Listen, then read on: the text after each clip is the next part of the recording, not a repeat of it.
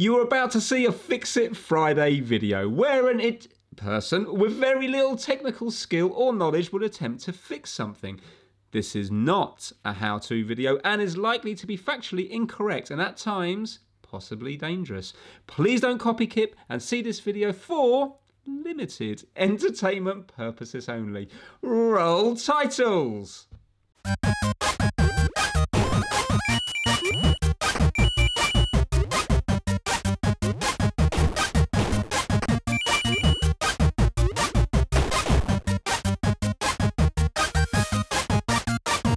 Hello, in today's video we're going to be looking at my dirty bottom on my iron. Now this is basically caused by just sort of print transfers like that and just general grub and grime just sticking onto the surface of the sole plate of the iron.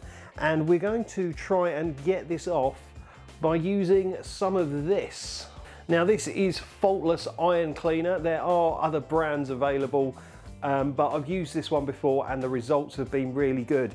And hopefully it can turn this disgusting mucky sole plate into something a lot cleaner and smoother relatively quickly. So I'm going to try and keep this video as short as possible today. So no tricks, no gimmicks, just content. So let's get the iron switched on. Now you want the iron hot, but you don't really want it to be steaming or indeed super hot. So I've actually got it on the synthetic setting. That should hopefully do this. So yeah, we'll just wait for the iron to warm up. I did do a video on this iron. It's actually quite interesting. I'll put the link in the corner, that one or that one. I can't remember which corner it is.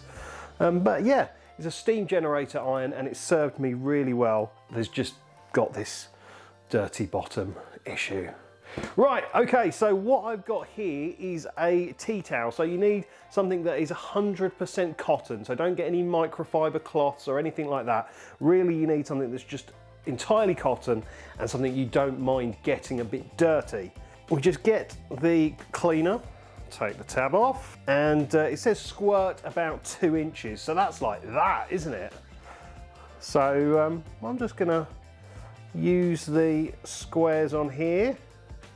That is hot, and we basically just got to rub the iron in a circular motion over the goo. It's weird, it smells like candles. Oh, look at that. So if we put it on a clean bit of cloth now. Yep, definitely getting cleaner. Another little go. Now the thing is with this product, you can actually use it on things like hair straighteners and curling tongs, which I think is great. But yes, it's definitely cleaning my dirty bottom. Just applying a bit of downward pressure. Oh yes! I really need a new ironing board. There's a Joseph & Joseph one that's like over £100. Very tempted by that. Because I do genuinely love ironing. There we go, look. That's the dirt that's come off, and well, there we go.